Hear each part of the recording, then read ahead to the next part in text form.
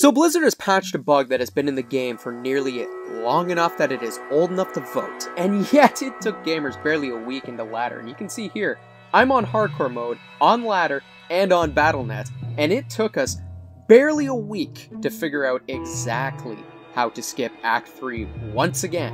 And the process involves the similar process to what you were doing before inside of the old Lord of Destruction.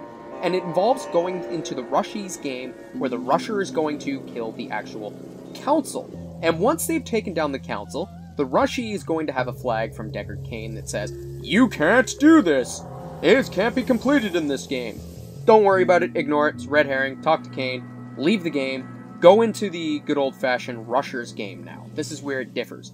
When you're in the Rushers game, the Rusher is going to do one of two things. They can either clear out Travincal once again, go down through the stairs and come back out, or my preferred method, which is a little slower, but it allows you to rush safer, lower levels, and so for your low-level duelers out there who want to have their level 9s to get all the way to hell and get all the actual skill quests done, this is what you want to do.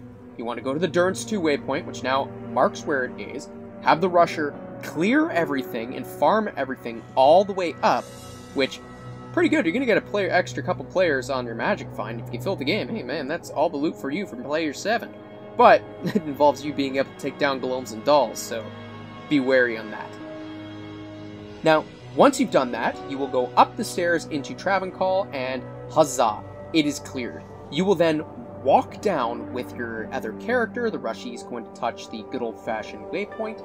Once you've touched the waypoint, you will then leave the game, join into the new one, and you will see here now we are in the good old-fashioned Rushies game, where the Rushie, after you tell them where the teleporter is, look at that, they just zoom, zoom, zoom, zoom, zoom, zoom, zoom, zoom. Sorceresses. But now that you're here, you're going to be fighting down Mephisto, and just have the Rusher run through, clear out the Council members, clear out whatever they need, get them up towards the actual Mephisto, and you're in a golden spot. Doesn't take long, doesn't take much, and it's a very similar process to what we used to do. Only good part about Act 3, everything else is cancer. I hate it. The jungle is easy to get lost in, it's annoying to go through, it's filled with dolls, glomes, and everything, and then once you get into the regular one, it's just filled with everything you hate.